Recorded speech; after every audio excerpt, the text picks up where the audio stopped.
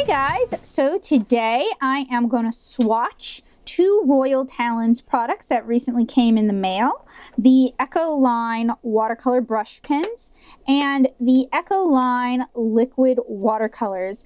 And I purchased the majority of these from Dick Blick. Right now, the Ecoline markers are $3.19 each, and the Ecoline liquid watercolors are $4.99. Now, I did get two of these markers from my November scrawler box, so that's sort of what inspired this. And I used the funds generated from my Patreon to purchase these. So if you find these sort of reviews helpful, interesting, inspiring, what have you, please keep in mind that supporting my Patreon is a great way to get more reviews. So we're going to start with the markers, and I have 10 colors and a blender marker, and I'm going to go grab a paper towel because these things tend to get messy. So I'm going to test for two properties with these markers. I'm going to test for water blendability and blendability. And if you guys didn't watch my Scrawler November unboxing, this is what the tips look like. At first I thought they were fiber tips, but they actually seem like they might be foam rubber, which in my opinion makes them superior to some of the other watercolor markers on the market. And these are dye-based watercolor markers. The only brand that I know of that uses pigments in their watercolor markers would be Winsor & Newton's watercolor markers. And they have posting caps, and they're a bit reminiscent of Crayola markers. So we're going to start with Lemon Yellow Primary, which is such a bright color it might not show up very well. And we're going to start with the Ecoline blender.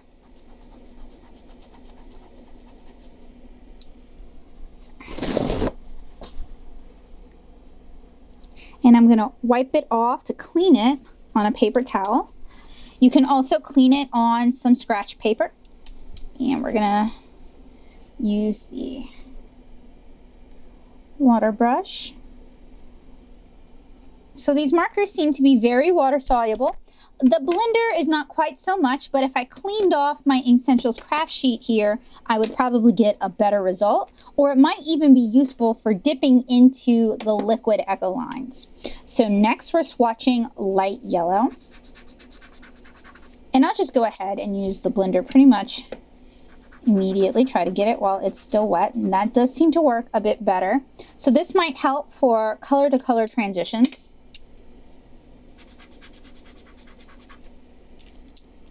Let me zoom way in for y'all.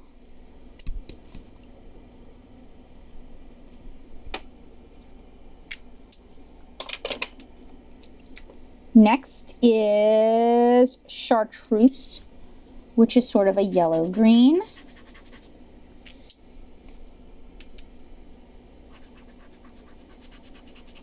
So yes, for best results with the blender, you want to go ahead and blend it while it's still fresh on the paper, which makes sense. And most of those watercolor blender markers, like the Tombow ABT blender markers and the Marvy Le Plume blender markers, tend to be glycerin, like vegetable glycerin based. That just sort of acts as an extender. You could also apply your watercolor marker to some sheet plastic or a craft mat like the one I use here in my studio.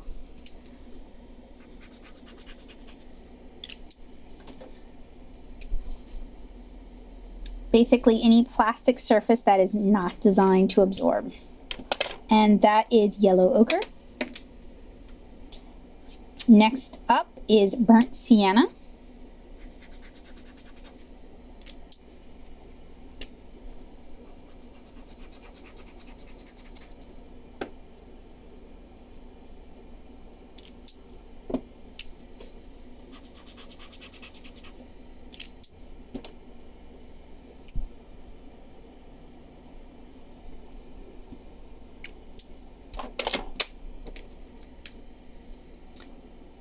Red Violet, which is one of the colors that had been sent in my scrawler box.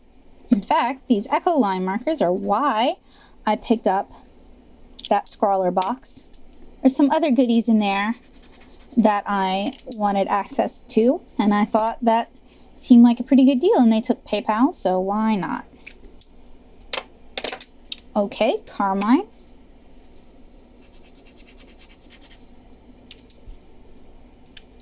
And for those of you who have difficulty capping and uncapping markers, or maybe you found the Spectrum Aquas difficult to uncap, I know I did. These are actually very easy to cap and uncap.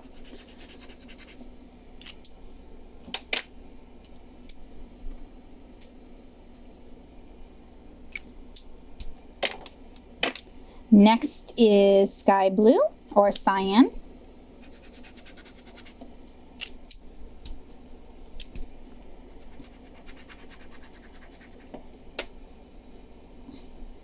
And so far the tip cleaned off pretty well. I figured there might be some staining. Sometimes you get a little bit of staining with these sort of markers where the tip is actually clean, but the color has sort of permeated. All right, so Ultramarine Deep.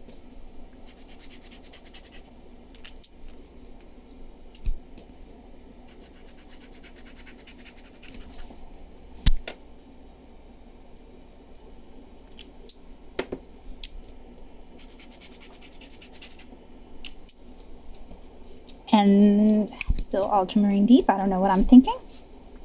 Also cleaning out my water brush in between swatches. That's important for color accuracy. Finally, Ultramarine Violet. Good purples can be hard to find.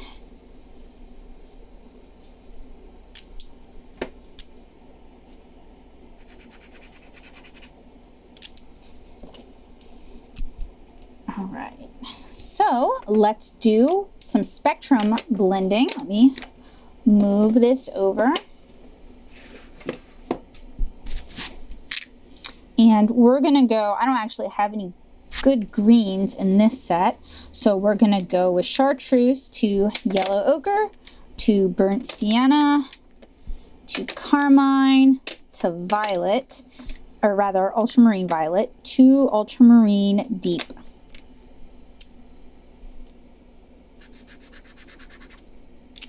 We're gonna start in the color prior.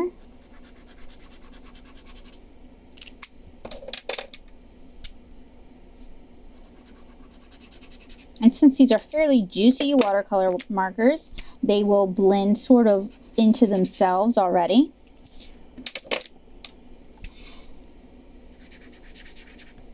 And we could get further blending if we went with the color prior. Let me show you guys. So we're going with chartreuse back into that yellow ochre and blending back up a little bit. It looks like I'm getting a little bit of pilling. Blend back up again. And that's just something that tends to happen with water-based markers. They can tear up the paper.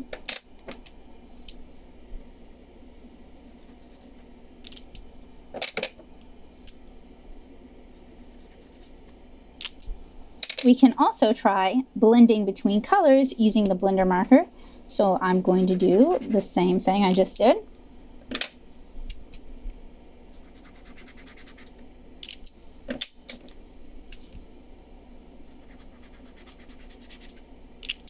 These markers seem to be extremely popular with brush letterers or hand letterers.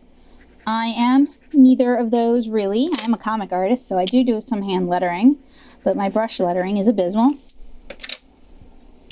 Okay, so blend down. That doesn't seem to work as nicely. Because what it does is it removes a little bit of the color. So you see we're getting some lighter areas there. So clean my blender marker. We'll do it one more time and we're going to use water, and I promise you the water is not going to work super well because it's going to pick up some of the pigment and move it the way it did in that swatch test.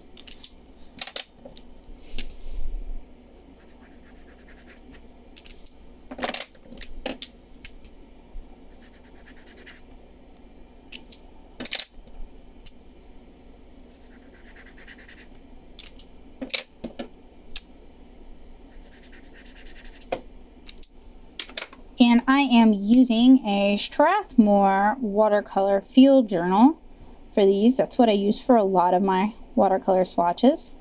I'm just running down the spectrum just to see what I end up with.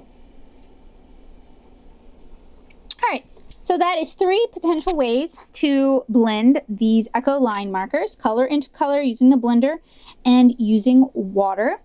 I'm going to allow this to dry and get everything labeled, and then we're going to take a look at those liquid Ecoline colors. All right, guys, my inks have had a chance to dry, so I'll just go ahead and go in for the close-up. And if you need photos of this or static reference, just check out nowtosoup.blogspot.com. You can go ahead and search in the search bar for Ecoline. This is going to be part of my Watercolor Basics series. So now we're going to go ahead, turn the page, and swatch those Ecoline liquid watercolors.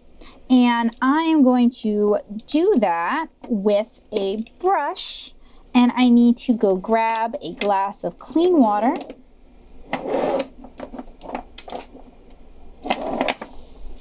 So I will be right back.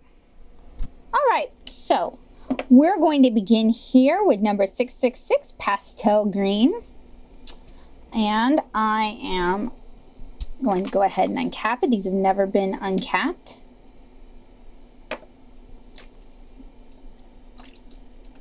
Get that brush ready by dipping it in some clean water.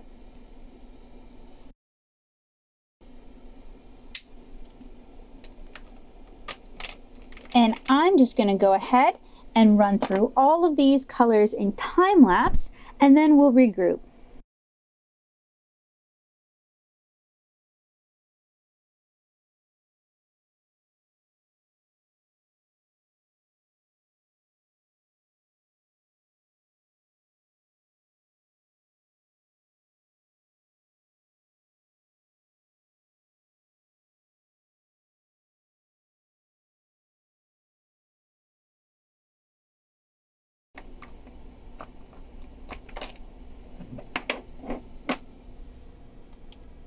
Now, for comparison's sake, I grabbed a few bottles of a very popular watercolor, and we're looking at Dr. P.H. Martin's Radiant Concentrated Watercolors.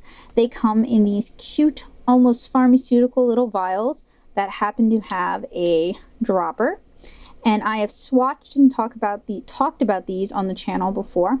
So the difference is, so far, the fastest difference is you get an eyedropper with the P.H. Martins, which is pretty handy because you need to supply your own with these. You get 30 milliliters with the Ecoline, whereas you get 15 milliliters. And the Ecoline is currently a little less expensive than the Dr. P.H. Martins. I have not done any light fast tests with them. I do know that Dr. P.H. Martin's is not light fast, they are dye based, and I am assuming, given the colors available in Ecoline, these are dye based as well.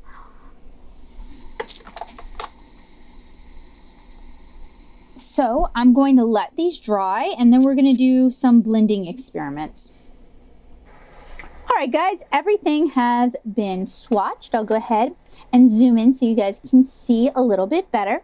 And I've got that blender pen from earlier, and we're going to do a couple things.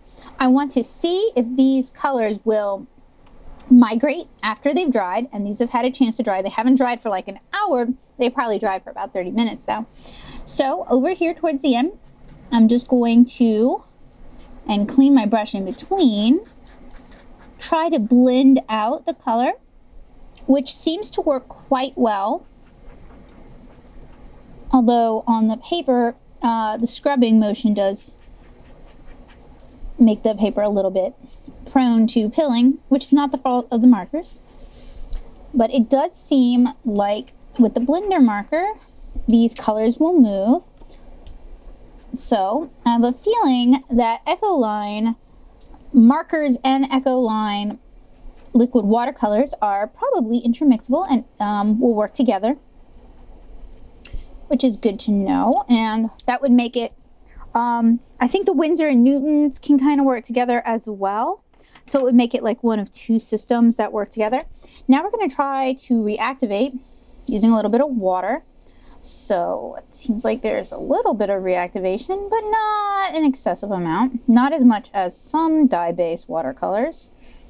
And of course, some colors seem to be more permanent than others, like the light red right down here.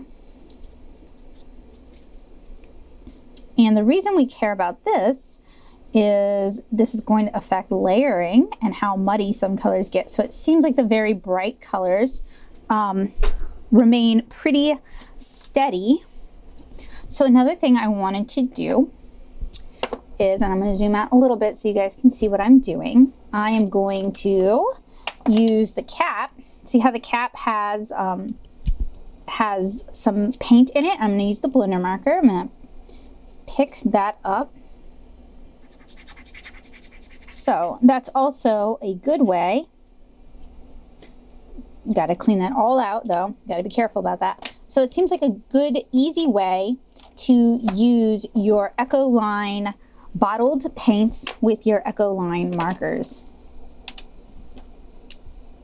Of course, it would also be ideal for, say, brush lettering or adding just a little bit of a color as a shadow. Okay, so that is a sort of introductory look at Ecoline liquid watercolors and Ecoline watercolor markers. I will see you guys again soon when we go ahead and do the field test. We experiment with these and we find out some new tricks and tips. So I look forward to seeing you guys then, and I hope you will join me. If you enjoyed this video, please remember to leave a like and consider subscribing to my channel for more art supply reviews, more craft supply reviews, more lettering product reviews. I'm Becca Hilburn. I hope you guys have a great day. Bye.